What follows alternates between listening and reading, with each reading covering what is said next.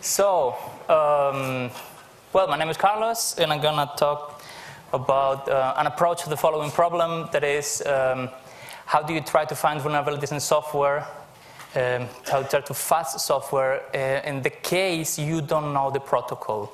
Okay, the software is using some proprietary protocol or an unknown protocol.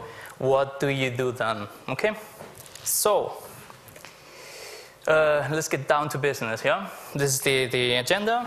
So I'm going to do a really quick introduction, just putting everything into place. I'm going to talk a little bit about fuzzing, so a primer in fuzzing. I know it's like, oh, I don't know. Then I'm going to tell why you need a different approach, because the problem is completely different. The approach I'm going to take is a little bit naive, but anyway, it works for the demo. I think it's abusing the client in a client-server architecture. I'm going to talk about the possible implementation that the name I gave to the code is Boyka. Does anybody know what Boyka is? Who Boyka is? That would be really fucked up if you know that. Very good. Afterwards, I'm going to do an experiment. It's not a demo, it's an experiment, because I don't know if it's going to work. And then really quick conclusion. So, who am I? Who am I? Well, that's me. I was born nerd. Yeah, this is Super Carlos. Then, of course, I studied particle physics as a good nerd, this crazy stuff. Then the prospective employers, they said, like, what the fuck is that? I don't know. I don't care. Then I say, well, I think I'm going to try my luck in Germany. Here I am.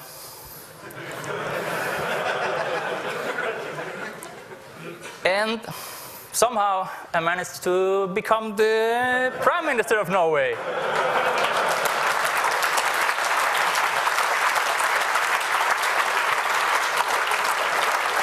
Guys, Germany, land of the opportunities.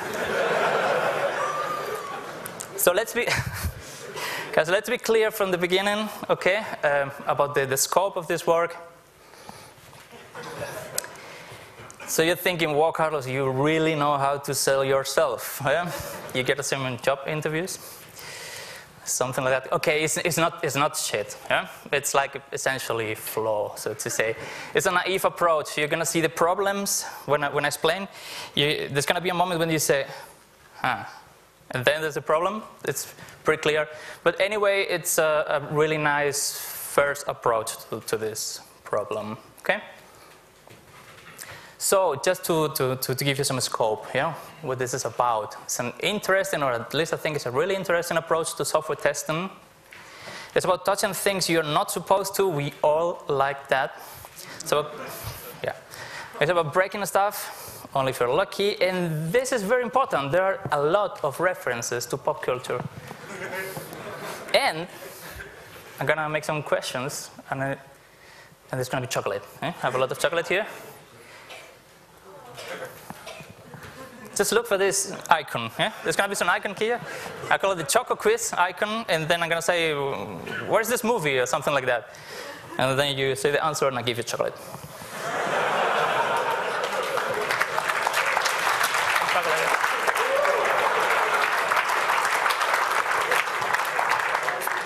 Okay. So you always need a disclaimer. You get it. Well, if Steve says it, then for educational purposes only, yeah? Don't do anything bad. So, fuzzing 101. Who here had some exposure to the topic of fuzzing already? Raise your hand, something like a lot of people, of course. So you may be thinking something like, bitch, please. I really know this stuff, and I don't explain it. But anyways, really quick, it's like 5 minutes, and we need to put everybody up to speed. And it's really important to give some framework. Yeah? So really quick, this is my favorite definition, non-technical definition, of course. This is not mine.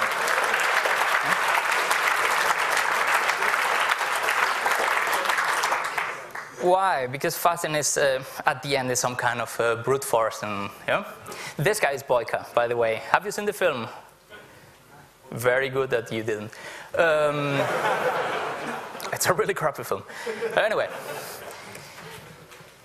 How does fuzzing usually works? Yeah, you can see here an example of Sally, the Sally framework, and for the well-known FTP protocol. Usually, you know the protocol.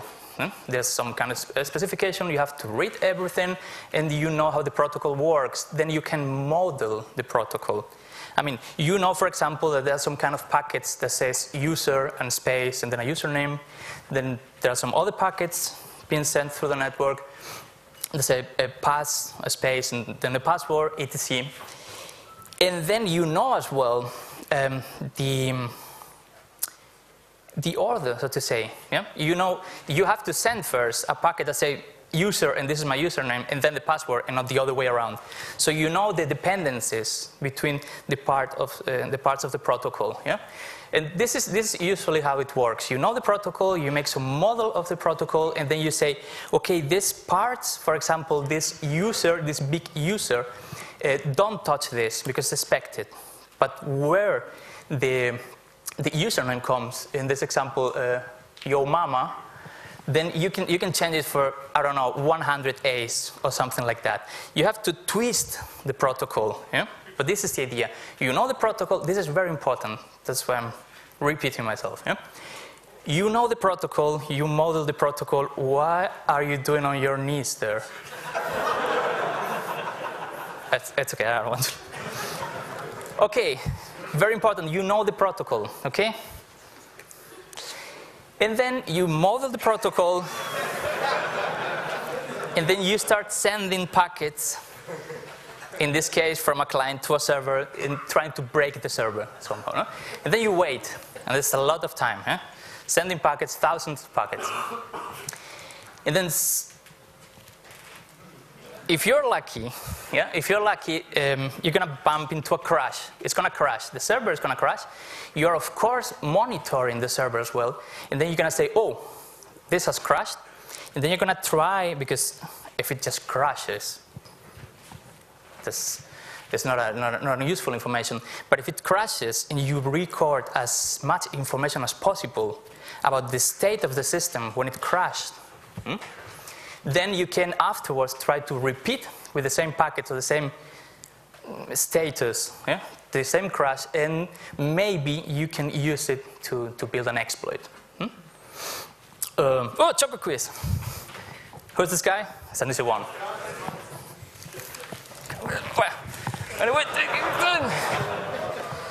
Anyway, please, you can answer as well. On the front row.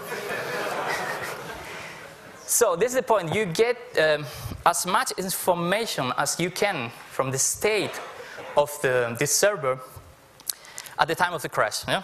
In this example, it is pretty easy to see that you can control some important registers on the CPU, values of these registers. So it's pretty easy to see that you can build an exploit using this crash. Yeah? So you owned the server. Okay, sounds very cool. But there's always a but. Yeah? This guy says, yeah, okay, but what happens if you don't know the protocol? Think, for example, things like TeamViewer. Or things for Dameware. Do you know Dameware? This kind of systems where you have agents in every client, and then you have just an admin that has a software that communicates with all these clients. And they're using some kind of obscure give or take it protocol. Yeah? Everything is encrypted, everything is hashed, etc. And you don't know the protocol. You can always try to reverse everything, or you can take another approach. Yeah? What happens if you don't know the protocol? Drama. I mean, there's no documentation, happens a lot, then, trauma, depression, all the, you know this very well. Maybe you can think really naive. I can always try dumb fuzzing. That's the meaning is, okay, I don't know what this is. I just see bytes. This is like a blob of bytes, and I'm gonna just change bytes Yeah? So without knowledge, I'm going to take this 8 and I'm going to write a 7. Let's see what happens. Yeah? This is not going to work, of course. Yeah? You send this, then it's going to be rejected, and it's going to say, no, no, no, no. This is not going to work. 2. Why? Just think about this really simple example. Very quick. You have a packet. This is very simple. You have a packet. A part of this packet is data. The other one is a checksum. Very, very easy protocol. And think about this checksum as some kind of SHA-1. Yeah? That means you have 160 bits. And you have to get them all right. I mean, the probability of getting this just by chance is 2. I mean, you have to get 1 in 2 to the 160. That is like 1 kilotera, tera. That's a lot. So you can do basically what you do with toilet paper with this method. So, does anybody want to solve? What film? I don't know who said that. Throw it. Broadcast the chocolate. Okay, so we are a screw, apparently. So what do you think? Is everything lost? I can result to dumb fuzzing, but this is not going to work. It's going to take the age of the universe. Yeah, that would be really nice, eh? Because now I say, yeah, everything is lost. Okay, bye guys, thank you very much. And then you go drink something.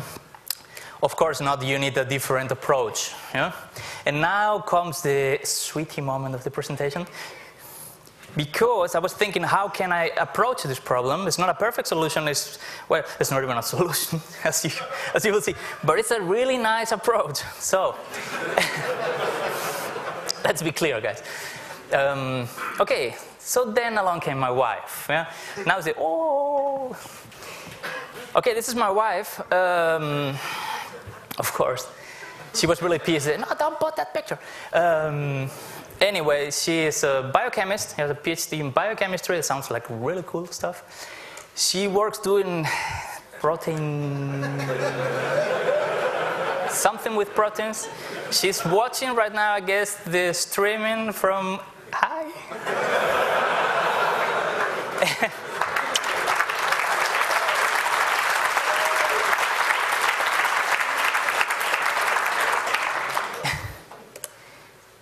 What I suspect he really does is something like this. Yeah? Because he says, no, I do some foreign stuff with proteins. He does like zombies, dinosaurs, I'm pretty sure. But anyway, where's doing my wife here? Eh? Now I come to the point eventually. She was talking about this protein whatever thing, yeah? And then she was talking about bacteria and how you generate some synthetic proteins. This is going to be really quick. You don't need to know anything about proteins. I don't know either. And then she was talking and saying, actually, a bacteria is just a machine that generates proteins. Yeah? It has the information in the DNA. Yeah? It makes a copy of this information, and it has the machinery to create the proteins. So what they do is they change this DNA, some really, really small part, and they inject their own instructions, and then let the bacteria to generate, because that's the machine, to read this information and generate the protein itself. So it's something, they change a little part, and then this wrong information goes through this machine and generates the protein they want, yeah? Oops. Oh, sorry, this is the end of the presentation. Man. Sorry about that. I think it's something like this. Oh, wow. Okay, sorry about that. So this is exactly what happens. So think about it. Then I was like, this is really interesting because the bacteria has all the machinery and knows how to create proteins. That's what I want. I just have to change the information and let the bacteria do the work. That sounds like really cool. Then I start thinking about this. Everything is green. Okay. Oh, sorry. True? True? Okay, okay. Thank you very much. Yeah, exactly. I was fuzzing the cable. Okay, then I started thinking, and I said, then I was in the mood for experimenting, yeah, because at the end, what the fuck can go wrong? Yeah? So, who is this guy? I don't need the name. Maybe the film, just the film. And what's the name of the guy? Oh, fuck, you're so good. You're very good. Maybe you as well. So, this is gonna end really bad. So, as I said, what the fuck can go wrong? Let's experiment a little bit. And the whole concept of this presentation, yeah, besides all the bad jokes, and it's exactly this. Because this is the problem. Yeah? This is exactly the problem. So I said, okay, the client knows the protocol. The client, the binary client, contains all the functions that generate the protocol. It takes my input. For example, let's say I want to log somewhere, then I write my login, and then this binary has inside the whole magic. And then it processes all this data. It generates some encryption, hashing, etc. It generates a packet and then sends it through the network. And this is exactly what I don't want to do. I just want to inject wrong information in the client and let the client do the work because he knows the protocol. Okay, so what is the procedure here? Yeah? Of course, this is not magic, so I have to analyze to a certain point this binary client. I have to take the binary and do some kind of reverse engineering and try to find, I'm going to talk a little bit later more specifically how, and try to find some interesting points, some points where they see, here is implementing the protocol, or at least here is taking my data and it's doing some kind of encryption. Eh? And it turns out it's easier than it looks like, because I mean, if you know a little bit of assembly and you see this stuff, you realize this is up to no good, because there's a lot of really funky assembly instructions. There should not be so many. Yeah? So, because I say so. I mean, you realize this is doing some kind of encryption hashing because it's playing with the bytes. Yeah. Okay. Yeah. So to say. Okay, you have to find those points that it looks like it's encrypting or hashing something. But moreover, you have to, another condition, so to say, to qualify for interesting points, is those functions have to be somehow near network functions. Because you realize that your data comes here, then it goes along a lot of functions, somehow, somewhere, it's going to be encrypted, hashed, and afterwards this data is going to be in a packet and it's going to be sent through the network. Okay? Do you know actually why there's a graph here when I'm talking about binaries? Who knows about that? Okay, really quick. You can always, actually this is kind of a standard, you can always represent the binary with a graph, yeah? Those kind of rectangles are functions.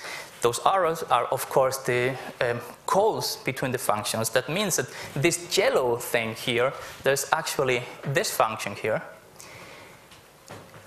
It looks pretty suspicious, but afterwards, it just called another function, and then it sends something through the network. It's pretty close to the network. So this is another kind of heuristic indicators. So, okay, this is pretty funky. I'm going to try to concentrate here. Yeah?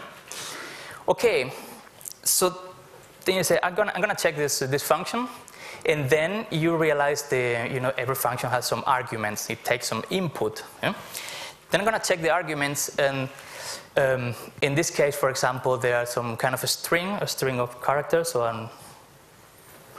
and then a couple of numbers. This is really cool because this is easy to change. You realize you can change this, and maybe I'm not gonna break anything. Maybe. It's more complicated when the arguments are really pointer to structures or whatever Windows stuff. So it's getting exciting. No. I'm getting excited. Because think about it. Then the problem, you have to, so to say, translate the problem in a way where you concentrate on the client software. You just take a look. You need to reverse everything. You need to understand everything. You just need to have some kind of feeling how this works.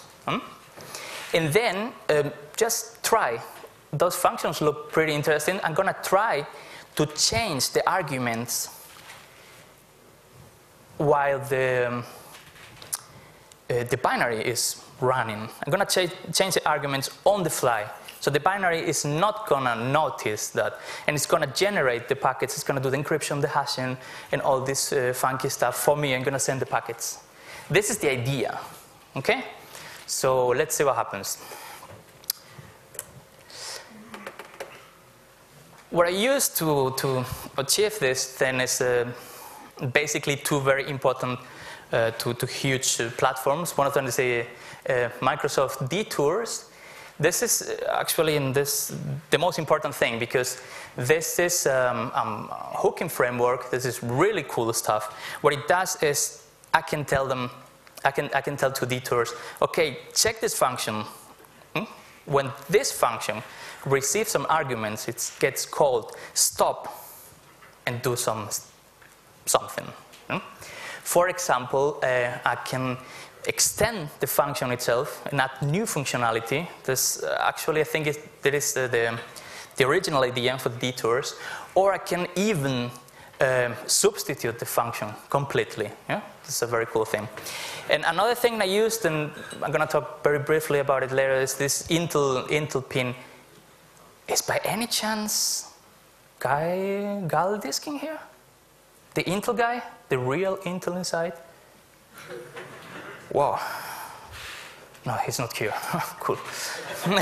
Because you were going to say, like, what the fuck are you talking about? It's not exactly that way. Okay, but I'm going to talk about pretty briefly.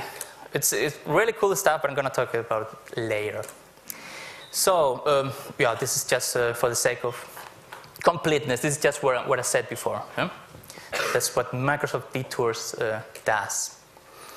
So, this is, this is so broad, so to say, the possibilities, that we're going to try to just think of a little model here, yeah? Just to get some perspective. So what I'm going to try is this thing. I have the client software there. Think about something that is trying to log in to a server, huh? to have an idea in mind. I have this client software. It's talking to the server through this proprietary protocol. Okay, so this is exactly the problem, because this thing there, this is an overconfident developer. Yeah? He's thinking, well, what the fuck can go wrong? Yeah? Nobody can touch this stuff because nobody knows how it works. Yeah? So what they're thinking is, can't touch this. Yeah? But I don't want to touch this. I want to touch this thing on the right. I want to check I want to touch the client.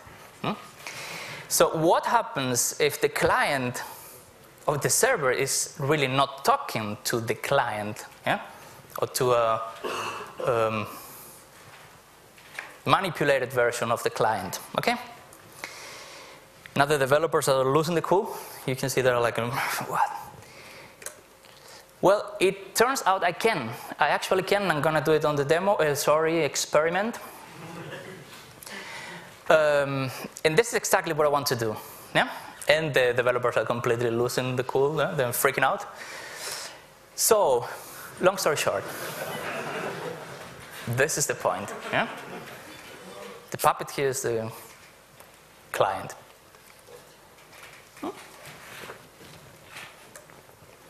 Okay, so this is just some kind of generalities. I'm going to tell you exactly how it works. Just give it a take it. Okay, this looks like, oh, but it's really easy, and this may be the most important slide. So think again on this example. I have client, I have the server. Okay, so this is what I did. I have two machines. Here's the server, and the server is really not that important because it's just gonna get the packets, process them, and hopefully crashing like hell. And there's the client software. That's why I wrote again. So this kind of graph. Yeah, there are some functions in this inside this client. Okay, then what I did is I wrote two small pieces of software. This is called Boyka Monitor, Boyka Console. There are basically two Win32 debuggers. Yeah? So I just took the API and I say, how do you write a Windows debugger? And it's actually pretty easy to write a debugger. And there are actually two debuggers that attached to this client and software, and manipulate them somehow. Yeah? And those two pieces of software, they're talking to each other through this communications model. Yeah? They're saying something like, I have to send a packet. Did it crash? No, I don't think so. Okay, I'm going to send another one. Or, whoa, it crashed. Then one of them says, log as much information as you can, etc. Yeah? Okay. Until here, everything is somehow clear. Okay. So what about the client software? This idea works, yeah? Because I mean the client is going to talk this protocol, and I can, without problems, hijack those functions and change the arguments. So injecting this wrong information. Remember this bacteria thing. Yeah? I'm changing the DNA and I'm letting it work with my information. This works, but then of course I try to do something else, and then I fuck it up. Okay. This is just some kind of zoom, yeah, of this client software stuff. Because then I thought, okay, how can I do this quick? That's what I wanted. Because remember, this fuzzing introduction at the beginning, you send a lot of packets. You don't send one packet. You send as many packets as you can, as fast as you can. So I thought, okay, think about this. This green function is actually the interesting one. Yeah? It's the one that you say, oh, this is doing some kind of encryption, some kind of hashing. This is the one you're hooking, and you're changing the arguments. But this function is not in the middle of nowhere. Yeah? What happens is a lot of functions get executed. They call each other, etc. They return. Some where this F2, the interesting one, get executed, and usually it calls some other functions as well, or returns, and then other functions get called. I mean, it's just like a flow. Yeah? Then I realized that whatever happens before F1 and whatever happens after F3, it's really not interesting, yeah? Because again, it's something like this. F1 gets executed, yeah?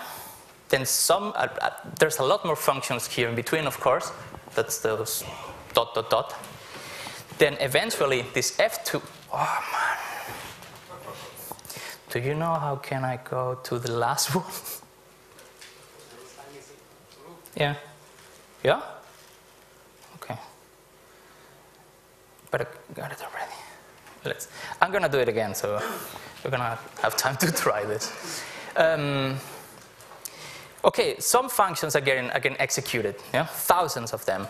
Then, eventually, what, those keys too close to each other? The F2 is going to get executed. This is the really important one. I'm going to change the values to whatever wrong values.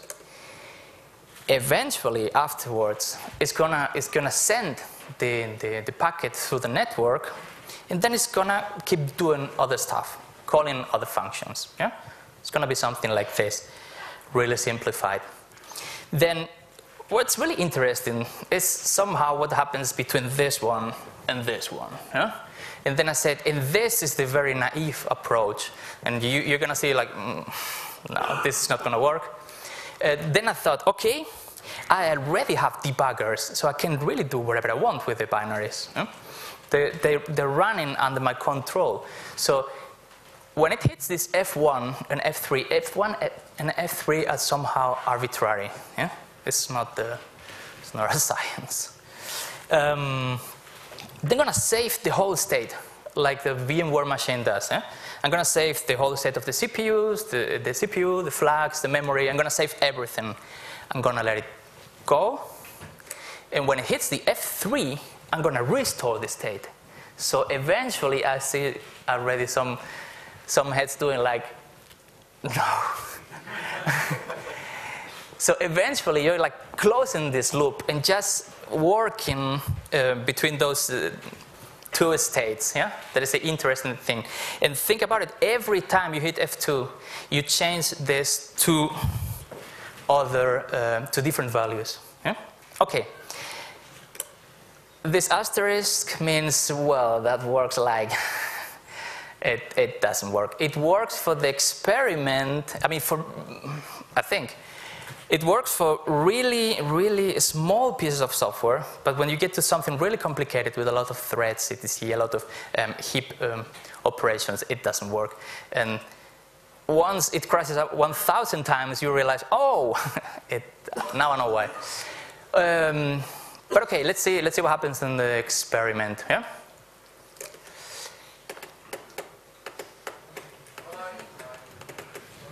Show. Fuck.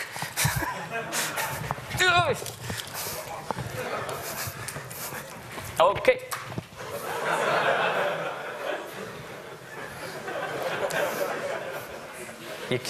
You have to see the eyes. Sorry, it's just a little chocolate. It's not gonna.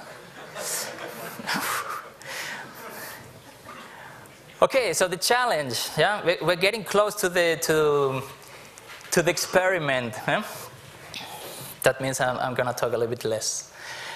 So the challenge actually, is exactly this. So I was saying I can inject some data into the server. Why? Because I can inject some data into the client is going to process this, and going to create valid packets, and it's going to send it through the network. Okay? What's the question exactly? The question is, where is the question? Which points do I use? Yeah? I mean, the whole thing boils down to finding exactly what functions what exactly points you can modify. Who is this girl? Who is that girl? Whoa, who said that? What's the name of the actress? Which show? You're gonna get 3.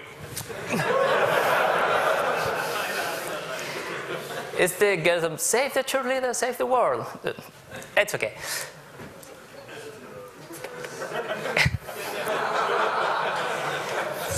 So this is exactly.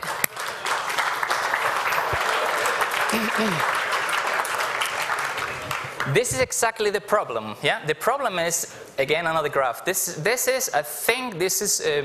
PuTTY, this SSH client. Yeah? We're talking about some pretty complicated stuff, but at the end, this is just 400 kilobytes exe. Yeah? And this is nothing. When you zoom this out, what you see is a line. So this is just so nothing in a line. I mean, this is incredibly complicated. The problem you have here is complexity. Yeah? Binaries are really, really complicated. So you need some kind of help here. Of course, you cannot do this manually. Okay, so a little bit of shameless auto-promotion. Who's this guy? Watch out! Who's this guy? Okay, well, the show? Game of Thrones, very cool. And sorry. Oh, no problem.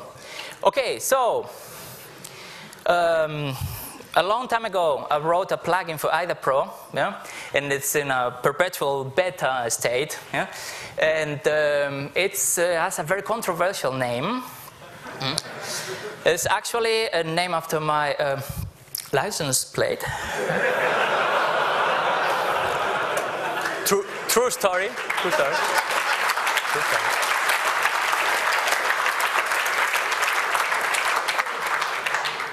Guys, look at me.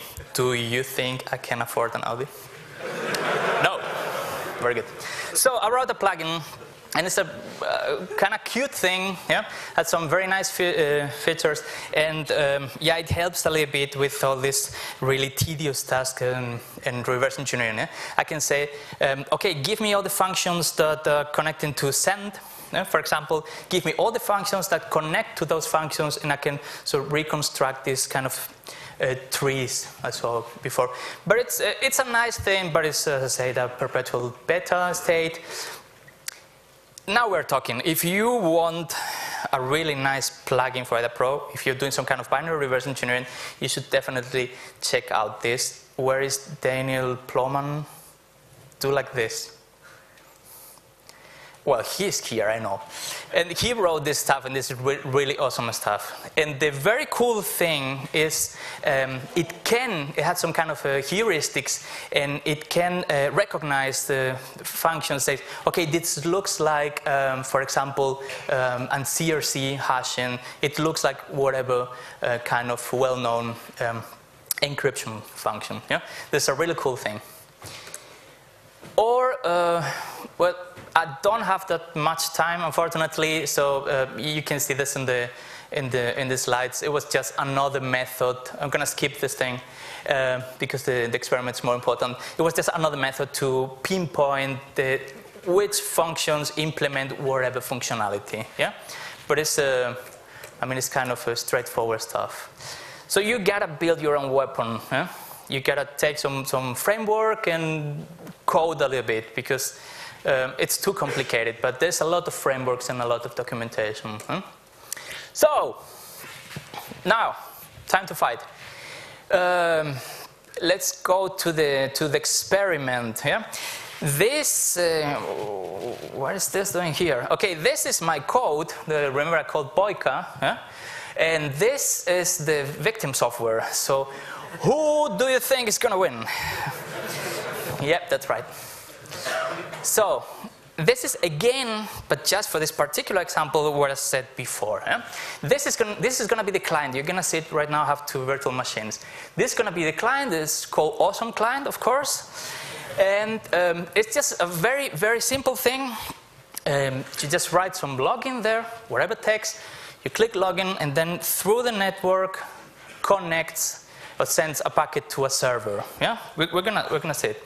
And okay, but this is implementing, of course, a proprietary unknown protocol. So, what I said before, you gotta take the binary, you gotta do some kind of reverse engineering. And for example, here I said, okay, here is my input. What I write here goes to this function. This here called assemble packet.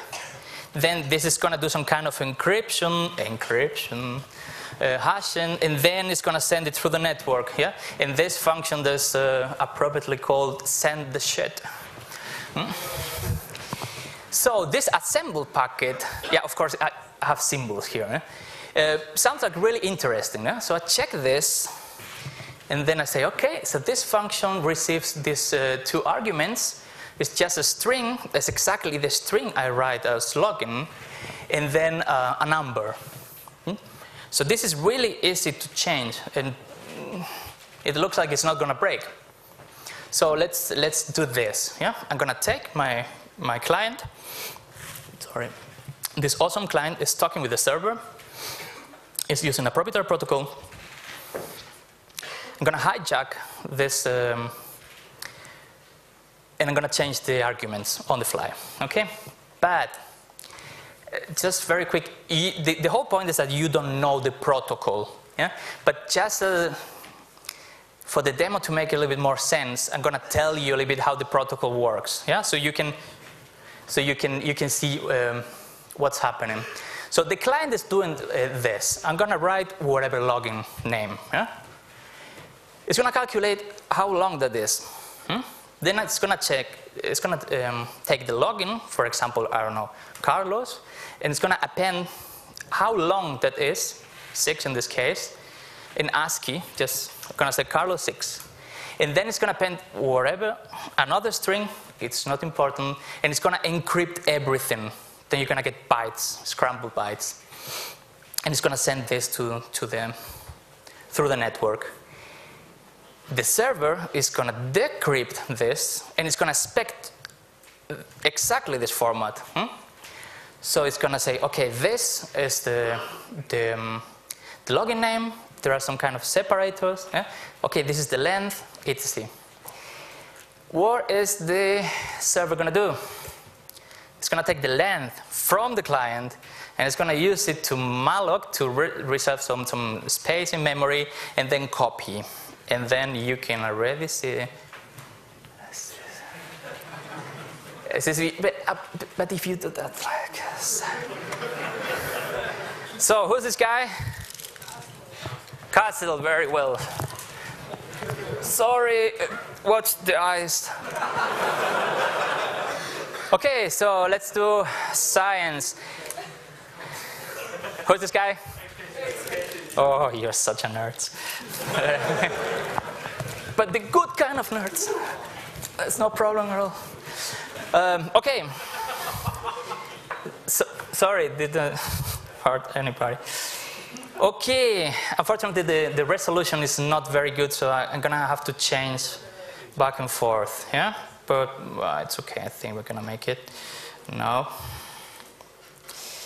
Okay. The resolution is really bad. Okay, I have 2 machines, yeah? This one red, because it's really bad. This one is the green. This one is the server. Yeah, the server is just listening there. Nothing is happening. He's very innocent. That's why it's green. This red is the very bad stuff. So here is this awesome client. Yeah, and then I wrote already some kind of. Then I'm gonna start the server on the other side. Here. Okay, so it's bound to whatever port. Cool. And then I'm gonna start. This resolution is killing me. Okay, I'm gonna start this Wireshark so I can see the packets. Yeah, so you can see that I'm not telling bullshit, or at least to a certain point. Okay, so I'm gonna try with this ace. Yeah, this is my login. So do like this. This is, and I see here my server says, okay, there's some debugging here. I just received this whatever, and the length is 15. But what you see on the network is actually something like this. Yeah? So scrambled bytes. So you can see that if I send AAA, it gets BBB, and maybe if I send BBB, there's CCC there. So that's why I say, wow, it's some kind of encryption. But guys, it's an experiment, it's a demo for the sake of simplicity. So what happens if it just, this would be, for example, this very dumb fuzzing. What happens if I just start a TCP connection and I start sending bytes? Yeah? Gonna do like this, and then I'm gonna try to send, I don't care. Okay? Then let's see what happens here. The server says, of course, malformed packet. Because it's going to take these bytes, they're not following the protocol. Yeah? They're exactly, yeah? They're not following the protocol. So I have this malformed packet. Yeah? This is going to be rejected all the time. Yeah? Oh my God, 5 minutes. Okay, okay, I got it. You cannot do this. You're going to get rejected all the time. You want to go through. You want that the protocol is it's correct, so it gets correctly decrypted, and your data is getting inside the program. Yeah. So I don't need this anymore. So I'm going to do the following. I'm going to write something here. Yeah. And then I'm going to start the console part, yeah? On the right side. The other. Good. What this is doing, this is a debugger. Yeah? What this is doing is attaching to this, is looking for these interesting functions. Remember this assemble packet I said before? And it's going to attach to this function. And every time it gets hit, it's going to inject different data inside. Not the data I wrote here. Another data. Okay? Good. On the other side, it opens another port. Of course, this 1337, what were you expecting, just to communicate with the server side. Yeah? And they talk to each other and say, okay, it looks like it's working, nothing crashed, something crashed, or something like that. Just to do it really clean, I'm going to start the server again. And then I'm going to attach the second part. This is the part that is monitoring the server and looking for the crashes, and when it crashes, if it crashes, logging the information, and is talking to the other one, is coordinating. Okay? Cool. It's okay. Looks very good. And if this doesn't work, I'm going to be really sad. So I'm going to click login. Oh, it looks like it's working. What is happening right now? It's waiting like 1 second or something like that, just to give some time on the other side to crash. Yeah? It's like, take your time, just crash. Don't.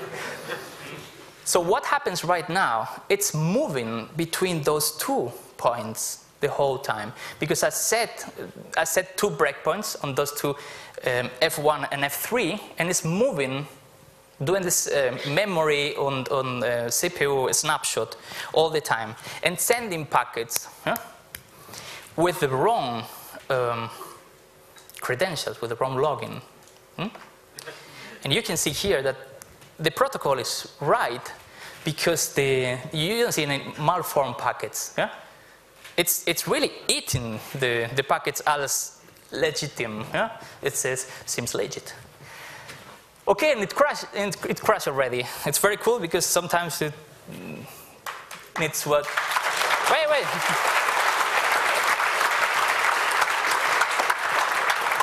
A really cool thing here is that it writes a mini dump, like when your Windows crashes, a mini dump file. So you can open it with Windows Debugger, for example. And then you have all your tools, your usual tools. And you see here, okay, it crashed here, and it crashed at this exactly direction, this point, and you see this question mark, so what is this direction? I don't know. Yeah? And by the way, what are you expecting the kind of crash? Because I told you before how it works, that it's doing some kind of malloc, and then it's doing some string copy. Not exactly. It can be a little bit more specific. It's some kind of overflow, of course, but exactly. It's a heap overflow because it's a malloc, yeah? So it's in the heap. So exactly. And yeah. So this is just to show off, yeah? Just so you say, okay, you're not telling any bullshit here. Exactly. Somehow it's going to say, okay, there is a problem here, exactly here. you know, the heap is like linked to each other, so double link. So this command just checks if everything is okay, or there are some of the metadata is wrong. And you see here, okay, go to hell. And you see here this 3D61. It says this value is wrong. So the chain is broken. Yeah? And this 3D61, yeah? Damn it. Sorry, I was here. Exactly, here. You see that the memory address, when it crashes, this 3D61, 3D61. And you say, okay, what is 3D61 in ASCII? And I just need 10 seconds. Yeah, so just wrote 3 lines of Python. So I can, Python is really cool. And then I said, yeah, tell me this D word, this 4 bytes word in ASCII. How does it look this in ASCII? Yeah, and it was 3D61, 3D61, wasn't it? Okay, and it says it looks like this. Yeah, and it was exactly what? Exactly this. So I didn't tell any bullshit 90% of the time. So it works. 1 minute? 1 minute too. So, wow, it worked. Okay, so somehow it works, at least for this demo. So exactly what do we need? Look at the responsibility. So what do we need to do? What do I need to do? Yeah. Is, of course, I need to think about BERT tools, or find BERT tools for the static dynamic analysis, just to find those spots really quick. Some kinds of some automatization, and yeah, I need to find those spots. That's the whole thing. Yeah. Okay, those are the interesting functions. And then, of course, this thing works here. But if you try some other software complicated, it crashes as hell.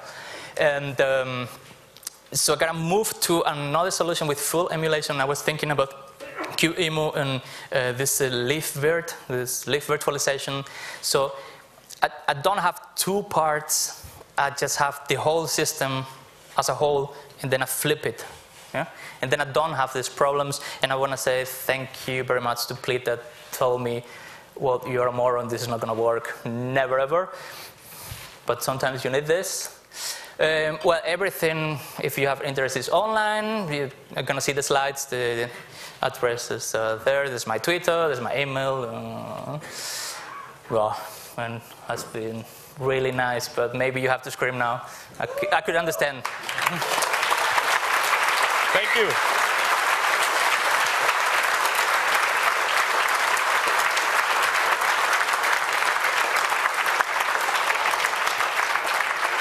Thank you, Carlos. Okay, we have 8 or 8 minutes to take questions. Please do not exit at the back. Exit in front, please. I told you before. Exit in front, and we can do like, yeah. And if you're exiting while people are asking questions, please respect the question and answering session. Thank you. We will take questions. Do we have one from the Signal Angels? No IRC question? Yes? Do you have a microphone? We have one. So there was a question on Twitter. Which one? This here?